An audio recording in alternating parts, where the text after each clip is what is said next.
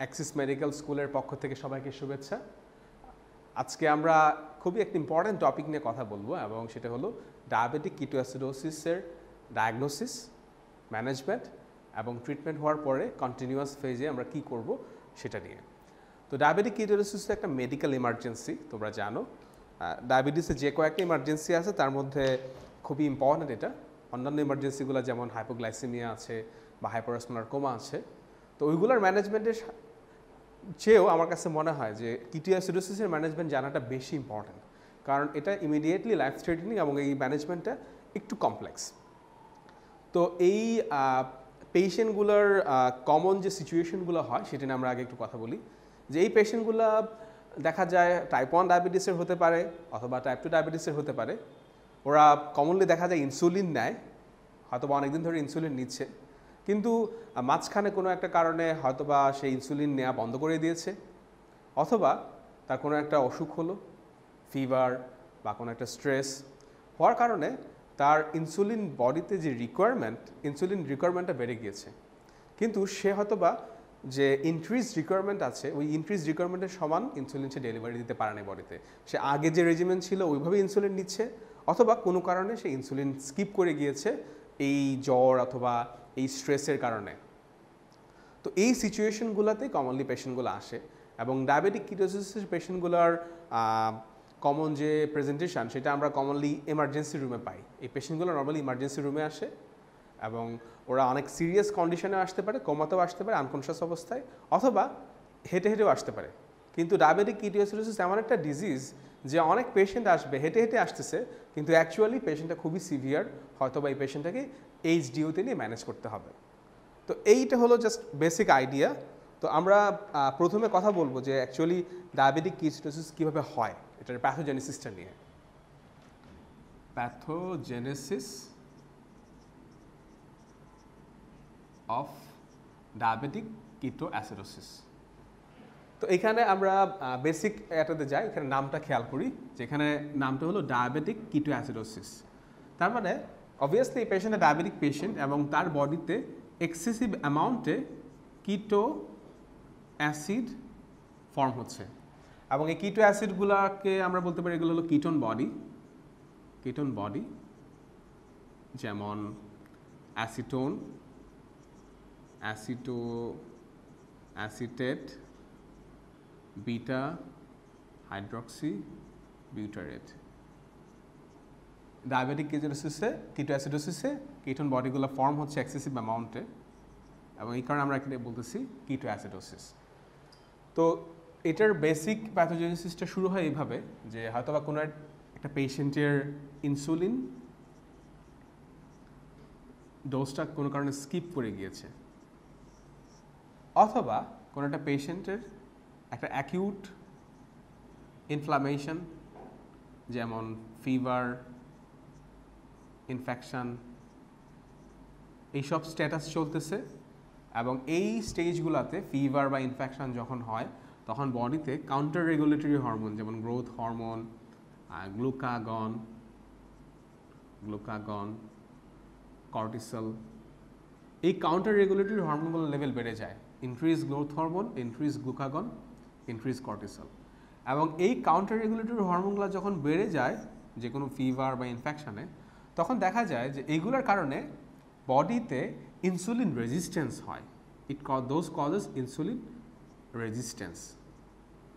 For example, দেখা গেল একটা পেশেন্টের হয়তো বা ডেইলি ইনসুলিন রিকোয়ারমেন্ট ছিল হয়তো বা 0.3 unit per KG per day, কিন্তু যদি কোনো কারণে তার ইনফেকশন হয় এই রিকোয়ারমেন্টটা বেড়ে গিয়ে হতে পারে হয়তো বা তার 0.5 unit per KG per day requirement হয়ে গেল due to those stresses and due to those hormones.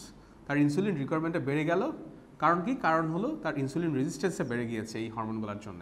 এই হরমোনগুলো হলো ইনসুলিনের যে কাজ আছে সেই কাজটাকে ইনহিবিট করে। তো যখনই একটা পেশেন্টের রিকোয়ারমেন্ট বেড়ে যায় তখন তার উচিত হলো এই রিকোয়ারমেন্টটাকে ফুলফিল করা, এই রিকোয়ারমেন্টটাকে প্রোভাইড করা, কিন্তু পেশেন্টরা তো আসলে বুঝতে পারে না যে তার আসলে ইনসুলিন রিকোয়ারমেন্ট বেড়ে গিয়েছে। তো তারা বাসায় বসে থাকে এবং বাসায় বসে আগে যেভাবে ইনসুলিন নিত সেভাবে ইনসুলিন নেয়, কিন্তু এতে করে দেখা যায় তার বডিতে ইনসুলিনের একটা ডেফিসিয়েন্সি হয়। তার বডিতে যে পরিমাণ ইনসুলিন দরকার সেই পরিমাণ ইনসুলিন থাকে না, একটা ইনসুলিন ডেফিসিয়েন্সি হয়।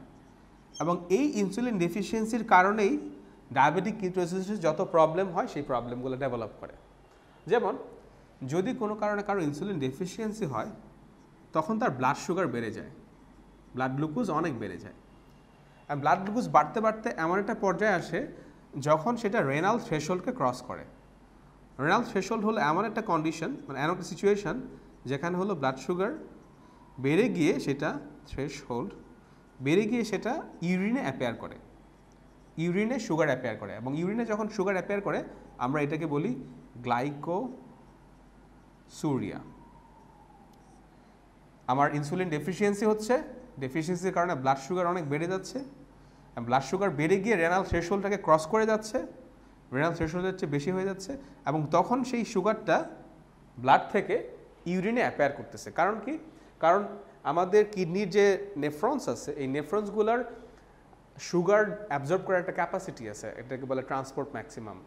যখন ব্লাডে সুগার অনেক বেশি বেড়ে যায় তখন সে ওই পরিমাণ সুগার অ্যাবজর্ব করতে পারে না, ফলে কিছু কিছু সুগার ইউরিনে অ্যাপেয়ার করে, এবং ব্লাড সুগার যত বেড়ে যাবে ইউরিনে আমার সুগার তত বেশি অ্যাপেয়ার করবে, এবং আমরা এটাকে বলবো গ্লাইকোসুরিয়া। এবং যখন কোনো পেশেন্টের গ্লাইকোসুরিয়া হয় তখন এই সুগারটা একটা অসমোটিক্যালি অ্যাক্টিভ সাবস্টেন্স হিসেবে কাজ করে, অসমোটিক্যালি অ্যাক্টিভ সাবস্টেন্স হিসেবে কাজ করে। এবং যখনই সে অসমোটিক্যালি অ্যাক্টিভ সাবস্টেন্স হিসেবে কাজ করে তখন দেখা যায় এই সুগার ইউরিনতে পাস করার কারণে ইউরিন ভলিউম অনেক বেড়ে যায়, ইনক্রিজ ইউরিন ভলিউম। তো আমরা এটাকে বলতে পারি ডায়োরেসিস। ডায়োরেসিস হয়, প্রচুর ডায়োরেসিস হয় এবং সিগনিফিক্যান্ট ডায়োরেসিস হয়। এবং ডায়োরেসিস যখন হয় তখন এই ইউরিনের মধ্যে ওয়াটার আছে, এই ইউরিনের মধ্যে সোডিয়াম এবং আদার সল্ট আছে, তখন পেশেন্টের বডি থেকে প্রচুর পরিমাণে ফ্লুইড লস হয়। ডায়োরেসিসের জন্য ফ্লুইড লস হয় এবং ইলেকট্রোলাইট লস হয়। তাহলে এটা একটা chief problem in diabetic ketoacidosis, যে এই পেশেন্টগুলোর প্রচুর পরিমাণ ফ্লুইড লস হচ্ছে, ইউরিনেশন হয়ে প্রচুর পরিমাণ ইলেকট্রোলাইট লস হচ্ছে। এটা আমাদের খুবই একটা important part of the diabetic ketoacidosis. এটা একটা পার্ট অফ প্রবলেম। আরেকটা পার্ট হলো যখনই ইনসুলিন ডেফিসিয়েন্সি হয় তখন বডির যে লিপিড মেটাবলিজম আছে, লিপিড মেটাবলিজমের স্ট্যাটাসটা চেঞ্জ হয়ে যায়। নর্মালি ইনসুলিনের কাজ হলো লিপিড জেনারেট করা, লিপিডটাকে বডিতে স্টোর করা, যেমন আমরা যেটাকে বলি লাইপোজেনেসিস করা। ইনসুলিন লাইপোজেনেসিস করে, কিন্তু যদি ইনসুলিন ডেফিসিয়েন্সি হয় তখন লাইপোজেনেসিস না হয়ে লিপিডটা ব্রেকডাউন হবে, আমরা যেটাকে বলবো লাইপোলাইসিস। এবং যখনই লাইপোলাইসিস হয় তখন লিপিডের ভিতর থেকে সাবস্টেন্সগুলো বের হয়ে আসে। যেমন আমাদের বডিতে লিপিডটা স্টোর আছে ট্রায়াসাইল গ্লিসারল হিসেবে মেইনলি। যখন ট্রায়াসাইল গ্লিসারল ভেঙে যাবে, ট্রায়াসাইল গ্লিসারল থেকে গ্লিসারল আসবে এবং অ্যাসাইল মূলকগুলো ফ্যাটি অ্যাসিড ফর্ম করবে, ফ্রি ফ্যাটি অ্যাসিড ফর্ম করবে। তার মানে যখনই ইনসুলিন ডেফিসিয়েন্সি হবে তখন আমার ব্লাডে প্রচুর পরিমাণ ফ্রি ফ্যাটি অ্যাসিড চলে আসবে, এবং এই ফ্রি ফ্যাটি অ্যাসিডগুলো যাবে কোথায়? ওরা যাবে লিভারে। লিভার হলো আমাদের মেটাবলিজমের সেন্টার, এবং ফ্রি ফ্যাটি অ্যাসিডও মেইনলি লিভারে মেটাবলাইজ হয়। যখন ফ্রি ফ্যাটি অ্যাসিডগুলো লিভারে যাবে, লিভারে গিয়ে ওরা পার্শিয়ালি অক্সিডাইজ হবে। পার্শিয়ালি অক্সিডাইজ হয়ে ওরা ফর্ম করবে অ্যাসিটাইল কোয়ে, অ্যাসিটাইল কোয়ে। এবং এই অ্যাসিটাইলগুলা আলটিমেটলি কিটোন বডি ফর্ম করবে লিভারে, কিটোন বডি ফর্ম করবে। তোমরা জানো কিটোন বডি কী কী আছে? Acetone, অ্যাসিটো acetate, beta hydroxy butyrate. এই কিটোন বডিগুলো লিভারে ফর্ম হবে, এবং কিটোন বডিগুলো লিভারে ফর্ম হওয়ার পরে এগুলা ব্লাডে চলে আসবে আবার। এবং যখন কিটোন বডিগুলো ব্লাডে আসবে তখন ব্লাডে থেকে সে বিভিন্ন অর্গানে যাবে, যেমন হলো ব্রেনে যাবে, মাসেলে যাবে, মাসেল মানে হলো স্কেলেটাল এবং cardiac muscle, skeletal muscle and cardiac muscle আমরা এইভাবে এঁকে দিই। তাহলে সে স্কেলেটাল মাসেলে যাবে এবং কার্ডিয়াক মাসেলে যাবে। এবং এই কিটোন বডিগুলো হলো ওইসব অর্গানে এনার্জি সাপ্লাই দিবে। এখন প্রবলেম হলো যে কিটোন বডিগুলো ঠিক আছে, খুবই ভালো, সে এনার্জি সাপ্লাই দিচ্ছে, অ্যাসিটাইল কোয়ে নিয়ে যাচ্ছে ওইসব অর্গানে, ওইসব অর্গানকে সাপোর্ট দিচ্ছে, কিন্তু কিটোন বডিগুলো হলো acid, they R acid and they are very strong acid. এবং এই কিটোন বডিগুলো যখন ব্লাডে অনেক বেশি পরিমাণে জমা হবে, অনেক বেশি ব্লাডে থাকবে, তখন সে করবে কি, সে হলো ব্লাডের যে বাইকার্বনেটগুলো আছে সেই বাইকার্বনেটগুলোকে নিউট্রালাইজ করে ফেলবে, ফলে বাইকার্বনেট লেভেল অনেক কমে যাবে, বাইকার্বনেট লেভেল ফল করবে। এবং বাইকার্বনেট লেভেল যখন ফল করবে তখন পেশেন্টের বডিতে একটা অ্যাসিডোসিস দেখা দিবে, আমরা এটাকে বলি মেটাবলিক অ্যাসিডোসিস। এই পেশেন্টদের মেটাবলিক অ্যাসিডোসিস হবে। এবং যখনই একটা পেশেন্টের বডিতে মেটাবলিক অ্যাসিডোসিস হয় তখন ব্লাডের পিএইচ যেহেতু চেঞ্জ হয়ে যাচ্ছে, ব্লাডে যেসব প্রোটিন আছে, এনজাইমস আছে, বিভিন্ন আদার স্ট্রাকচারস আছে, ওগুলো প্রপারলি কাজ করতে পারে না, টিস্যুগুলো প্রপারলি কাজ করতে পারে না, কারণ অ্যাসিডোসিস এমন একটা স্টেজ যেটাতে সব কিছু ইনঅ্যাক্টিভেট হয়ে যেতে পারে। আমাদের নর্মাল যে পিএইচ আছে সেই পিএইচটা নর্মাল থাকার একটা বড় উদ্দেশ্য হলো এই হরমোনস, এই এনজাইমস, এই প্রোটিনসগুলোকে নর্মাল স্ট্রাকচারে রাখা, নর্মাল অ্যাক্টিভেশনে রাখা। আর যখনই সেটা চেঞ্জ হয়ে যায়, কমে যায় বা বেড়ে যায়, তখনই এরা ঠিকমতো কাজ করতে পারে না, ফলে বডির মেটাবলিজম বা বডির ফাংশনাল অ্যাক্টিভিটি ডিক্লাইন করে। এটা হলো আরেকটা পার্ট অফ প্রবলেম। তো আমরা দেখলাম দুইটা প্রবলেম হলো, একটা হলো পেশেন্টের ফ্লুইড লস হচ্ছে, ইলেকট্রোলাইট লস হচ্ছে, এটা একটা প্রবলেম। আরেকটা প্রবলেম হলো পেশেন্টের বডিতে অ্যাসিডোসিস হচ্ছে, আমরা যেটাকে বলতেছি মেটাবলিক অ্যাসিডোসিস। আরও ভালোভাবে বললে এখানে অ্যানায়ন গ্যাপ মেটাবলিক অ্যাসিডোসিস হয়, বা high anion gap metabolic acidosis হয়। অ্যানায়ন গ্যাপ নিয়ে আমরা পরে কথা বলবো, এটা আরেকটা লেকচারে আমরা ডিসকাস করব কীভাবে অ্যানায়ন গ্যাপ হয়, তো এটা আমরা এখানে ডিসকাস করতেছি না। তো এটা হলো দুইটা প্রবলেম। আরেকটা ইম্পর্টেন্ট প্রবলেম যেটা আলাদা করে ডিসকাশন করা উচিত, সেটা আমরা বলবো এখন, সেটা হলো পটাশিয়ামের কী অবস্থা হয়। যখনই কারো ডায়াবেটিক কিটোঅ্যাসিডোসিস হয় তখন পটাশিয়ামের লেভেলটা খুবই এদিক ওদিক হয় এবং এটা খুবই ডেঞ্জারাস। সো আমরা পটাশিয়াম নিয়ে একটু আলাদাভাবে কথা বলি।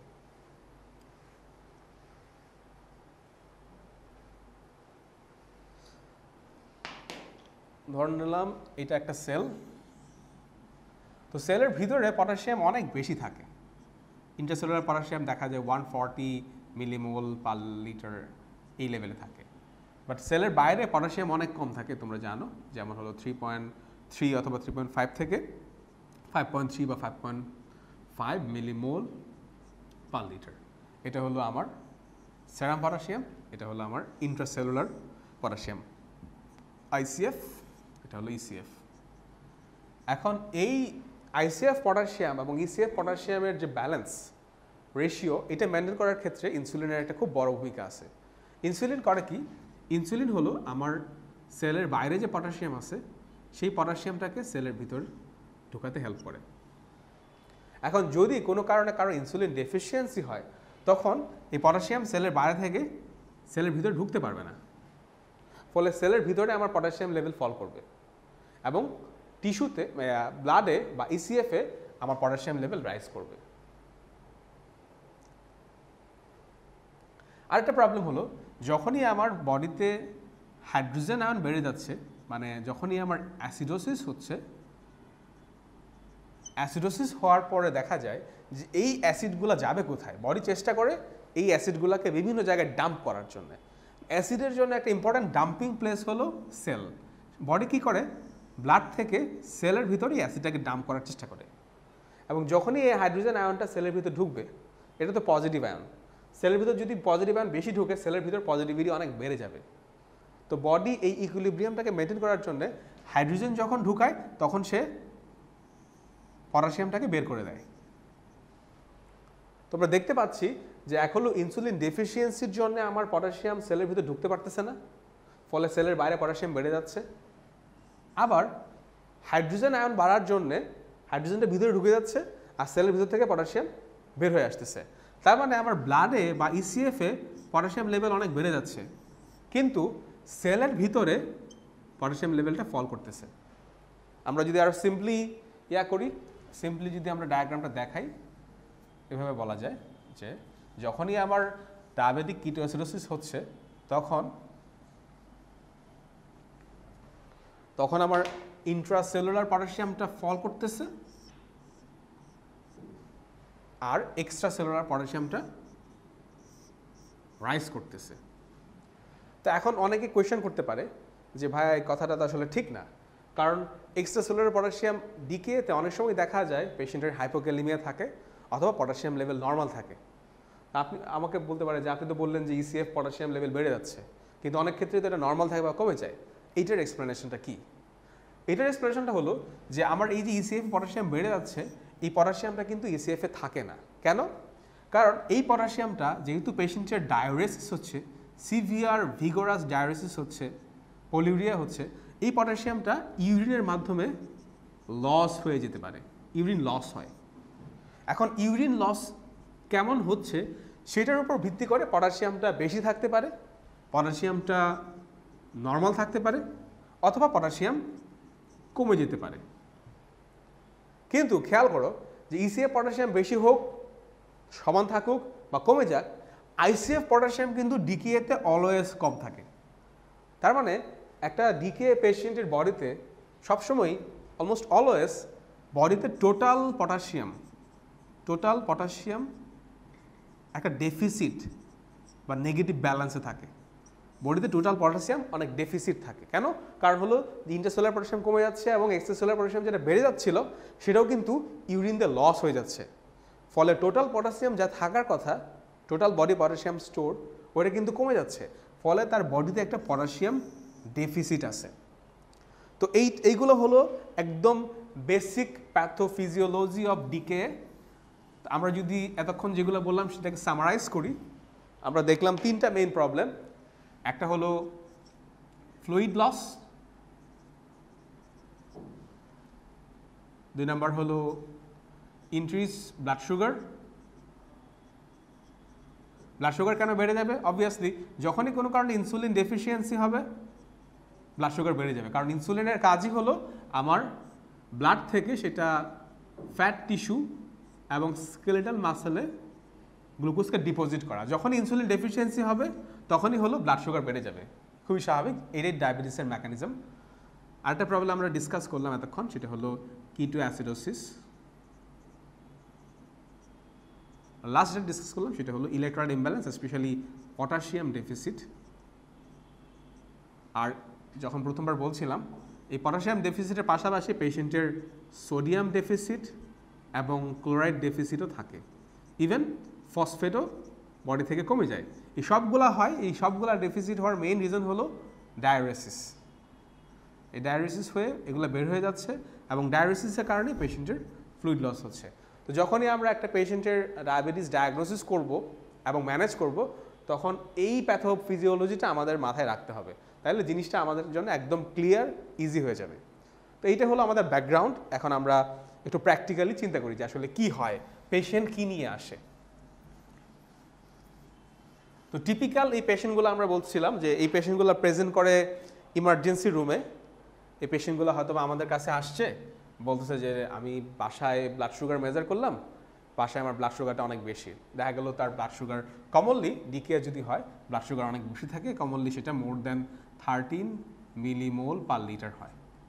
এটা হলো একদম মিনিমাম কাট অফ। হয়তোবা সেই এই ব্লাড সুগারটা বেশি নিয়ে আমার কাছে ইমার্জেন্সি রুমে আসছে। ইমার্জেন্সি রুমে আসার পরে আমি তার কিছু সিমটম দেখলাম এবং সে আমাকে বলল কিছু সিমটমের কথা, যে তার শরীরটা দুর্বল লাগতেছে, তার উইক লাগতেছে। উইক লাগবে কেন? যেহেতু তার ডিহাইড্রেশন হয় এবং ইলেকট্রোলাইট ইমব্যালেন্স হয়, তখন শরীরটা অনেক দুর্বল লাগে, শরীরে শক্তি পাওয়া যায় না এবং কেমন জানি বমি বমি লাগতেছে। অ্যানোরেক্সিয়া হচ্ছে, কোনো কিছু খাইতে ইচ্ছা করতেছে না এবং ভমিটিং টেন্ডেন্সি হচ্ছে, বমি হচ্ছে। কেন এটা হয়? যেহেতু পেশেন্টের বডিতে অ্যাসিডোসিস হচ্ছে, অ্যাসিডোসিসের জন্য এবং ইলেকট্রোলাইট ডিস্টারবেন্সের জন্য পেশেন্টের অ্যানোরেক্সিয়া এবং ভমিটিং টেন্ডেন্সি হয়। এই দুটো হলো একদম কমনেস্ট সিমটম। আর কিছু সিমটম হয় যেগুলো ডায়াবেটিসের সাথে মিল আছে। ডায়াবেটিসে যেরকম পলিউরিয়া হয়, এখানে পলিউরিয়া হয়, প্রচুর পলিউরিয়া। বলে যে আমার নর্মালি যে পরিমাণ পেশাব হয়, হয়তো গত একদিন বা গত 2 দিন ধরে আমার নর্মালের চেয়ে অনেক বেশি পেশাব হচ্ছে, এবং যেহেতু অনেক বেশি পেশাব হচ্ছে তার বডি থেকে অনেক ফ্লুইড চলে যাচ্ছে, তখন তার প্রচুর পানি পিপাসা লাগে, তার থার্স্ট অনেক বেশি পানি খাইতে ইচ্ছা করে, অনেক থার্স্টি থাকে এবং অনেক কিছু খাইতে ইচ্ছা করে, পলিফেজিয়া হইতে পারে। এইগুলো একদম টিপিক্যাল সিমটম। আর যদি সে কোনো কারণে এমন কোনো প্রফেশনে কাজ করে যেখানে অনেক কনসেন্ট্রেশন লাগে, সে বলবে যে আমার কনসেন্ট্রেশন ভালো নাই, আমার কনসেন্ট্রেশন ফল করছে, আমি কোনো কিছুতে মনোযোগ দিতে পারতেছি না, কোনো কিছু ভালো লাগতেছে না। তো এই টিপিক্যাল সিমটমগুলো নিয়ে আসে এবং আমরা যখন তাকে এক্সামিন করে দেখব যে তার যেহেতু ফ্লুইড লস হচ্ছে প্রচুর, তার ডিহাইড্রেশন আছে, তার বডিতে ডিহাইড্রেশন আছে। দেখা যাবে হয়তো বা তার টাংটা ড্রাই হয়ে গেছে, ওরাল ক্যাভিটি ড্রাই হয়ে গেছে, তার লিপসগুলো ড্রাই হয়ে গেছে, ক্র্যাকড হয়ে গেছে। তারপর আমরা দেখব যে তার ব্লাড প্রেশারটা ফল করে গেছে, তার পালসটা অনেক বেড়ে গেছে। এগুলো একদম টিপিক্যাল ফিচার। আর পেশেন্ট যদি বেডে শুয়ে থাকে, তখন আমরা যদি তার বেডের কাছে যাই, বেডের কাছে গিয়ে যদি একটু স্মেল নেই, তখন আমরা দেখব তার ব্রেথটার একটা স্মেল আছে স্পেশাল, এটাকে বলে সিকলি বা সুইট স্মেল। এটা অনেকে বলে অ্যাপল লাইক অথবা কেউ বলে ফ্রুটি। এটা ফ্রুটি একটা অর্ডার পাওয়া যায়। এটা কেন হয়? এটা হলো যে আমাদের বডিতে যে কিটোন বডিগুলো ফর্ম হচ্ছে, সেই কিটোন বডিগুলোর মধ্যে একটা ইম্পর্টেন্ট কিটোন বডি হলো অ্যাসিটোন, এবং এই অ্যাসিটোনটা আমাদের রেসপিরেটরি ট্র্যাক্ট দিয়ে বের হয়ে আসে, এবং রেসপিরেটরি ট্র্যাক্ট দিয়ে যখন সে বের হয়ে আসে তখন তার এই স্মেলটা পাওয়া যায়, শ্বাসের মধ্যে ওই স্মেলটা পাওয়া যায়। এটাকে আমরা বলতেছি সিকলি সুইট স্মেল বা ফ্রুটি অর্ডার। একটা ফ্রুটি অর্ডার পাওয়া যায়। ইভেন অনেকেরই পেশাবের মধ্যেও বা প্রস্রাবের মধ্যেও এই ফ্রুটি অর্ডারটা পাওয়া যেতে পারে। তো এই প্রবলেমগুলো নিয়ে আসে। এই প্রবলেমগুলো আমরা ক্লিনিক্যালি যখন এক্সামিন করব, ডিহাইড্রেশন পাবো, ব্লাড প্রেশার কমে যাবে, পালস বেড়ে যাবে, তার এরকম একটা স্মেল পাওয়া যাবে। আমরা আরও যদি ভালো করে খেয়াল করি, আমরা যদি এই পেশেন্টের একটা ক্যাথেটার করলে দেখব তার urine output variable. Urine output হয়তো বা বেশি থাকতে পারে, অনেক বেশি থাকতে পারে, অথবা কিছু কিছু ক্ষেত্রে ফল করতে পারে।